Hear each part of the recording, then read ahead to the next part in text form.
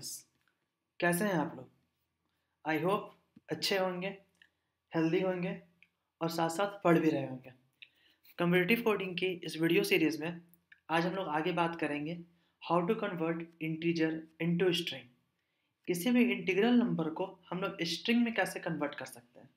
Last lecture में हम लोगों ने सीखा था कि असल में जो इंटीजर होते हैं, स्ट्रिंग होते हैं, एरेज होते हैं, जो डेटा टाइप होते हैं, वो डेटा असल में स्टोर कैसे रहते हैं हमारे मेमोरी में। हम लोगों ने वो सीखा था कैसे हम लोग उसे फेच करते हैं बाय इंडेक्सिंग स्ट्रिंग के नंबर को। स्ट्रिंग में कैरेक्टर वैल्यूज स्टोर होते हैं। काफ़ी सारी बातें लास्ट लेक्चर में हम लोगों ने करी थी, जिससे आप लोगों को अभी तक क्लियर हो गया होगा कि इंटीजर और स्ट्रिंग में अंतर क्या होता है। आज हम लोग बात करेंगे कि इसी इंटीजर को स्ट्रिंग में कन्वर्ट कैसे करते हैं। तो आइए स्टार्ट करते हैं। सबसे पहले इसके लिए एक क्लास डिफाइंड होता है, इनपुट आउटपुट क्लास, जिसके 3 ऑब्जेक्ट्स होते हैं, स्ट्रिंग स्ट्रीम, आई स्ट्रिंग स्ट्रीम और ओ स्ट्रिंग स्ट्रीम। आई स्ट्रिंग स्ट्रीम मतलब इनपुट स्ट्रिंग स्ट्रीम और ओ स्ट्रिंग स्ट्रीम मतलब आउटपुट स्ट्रिंग स्ट्रीम। बेसिकली ये तीनों जो ऑब्जेक्ट्स है इनपुट आउटपुट क्लास के, इसकी डिटेल्स में हम लोग सी प्लस प्लस के वीडियो लेक्चर में बात कर रखे हैं। बस इसका आज हम लोग यहाँ पे बेसिकली फंक्शन सीख रहे हैं, मतलब यूज़ सीख रहे हैं कि कैसे हम लोग इसको यूज़ करते हैं। हम लोग इंटीजर को स्ट्रिंग में कन्वर्ट करने के लिए ओ स्ट्रिंग स्ट्रीम का यूज़ करेंगे।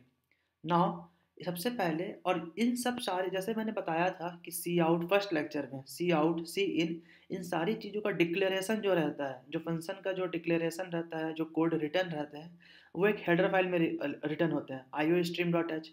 उसी तरह इस क्लास का जो भी फंक्शंस है, जो भी ऑब्जेक्ट है, जो भी इनबिल्ट प्री डिटरमाइंड कोड है और उसके जो बेसिक फंक्शन है, उस सब का declaration S stream header file में इंक्लूडेड है।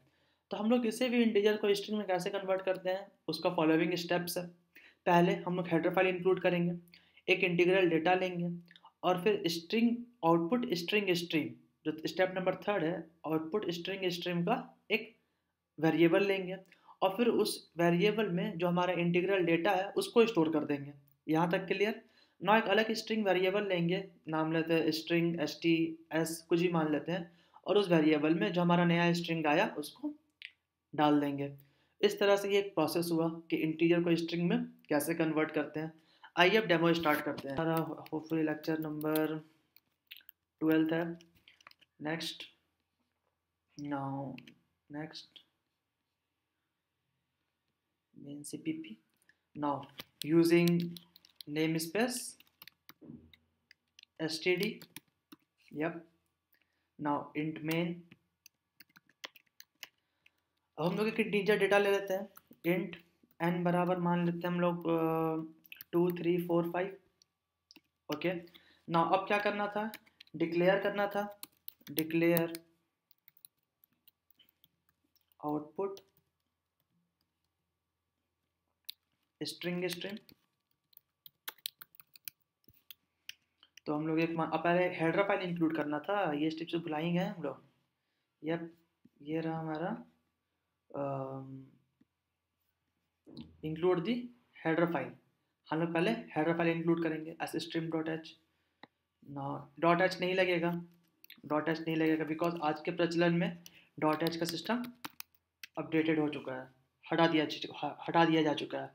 वो सिर्फ चीज़ें टर्बो सी प्लस प्लस में लगती है। n बराबर 2 3 4 5 हम लोग इंटीजर मान लिया। नाउ ओ स्ट्रिंग स्ट्रीम ले लिया, इसका एक ऑब्जेक्ट मान लेते हैं str1। ओके, अब हम लोग क्या करेंगे, सेंडिंग नंबर, जो इंटीजर है, यस यहाँ लिखा हुआ है, टेक इंटीग्रल डेटा ले चुके हैं, अब डिक्लेयर द आउटपुट स्ट्रीम भी कर चुके हैं। अब सेंड करेंगे उस इंटीजर को, जो हम लोग इंटीजर माने हैं, उसको क्या करेंगे, str में डालेंगे integer as a stream into O string stream. ठीक है, इसमें क्या, तो str1 ऑपरेटर n। यहाँ तो कोई दिक्कत नहीं। अब हम लोग डिक्लेयर करेंगे।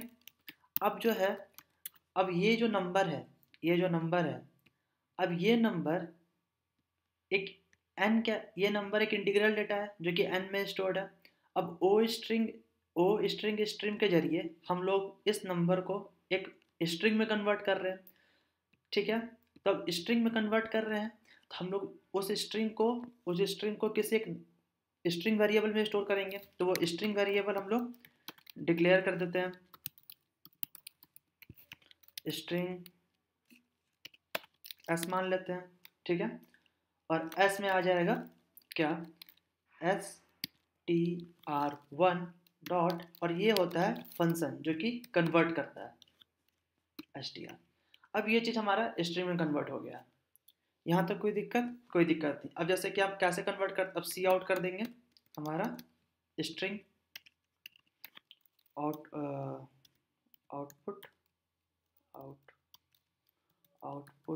the string cout as our new string is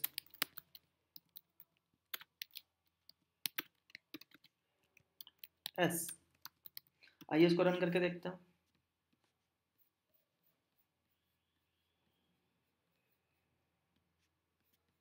build succeeded,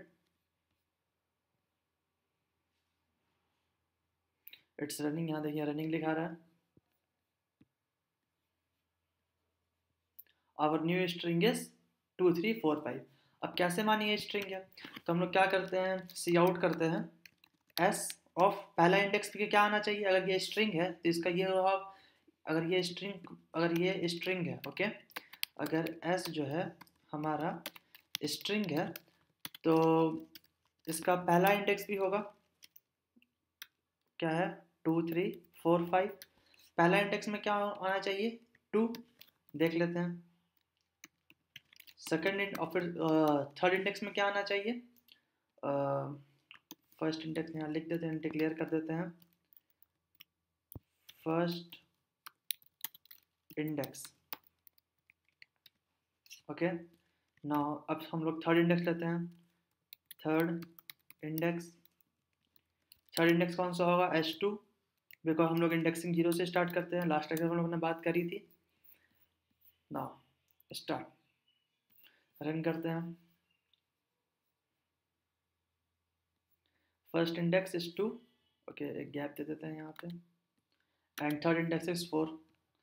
फिर से रन करते हैं बेटर विजुअलाइजेशन के लिए। Our new string is 2345, first index is 2 and third index is 4। पहला है 2 और तीसरा है 4।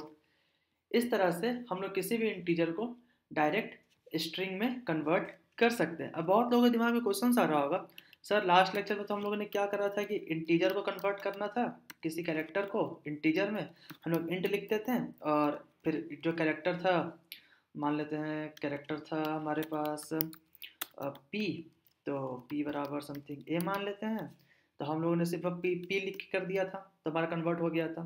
तो इस केस में भी हम लोग क्या करते हैं, इंटीजर को एक यहाँ पे जो इंटीजर है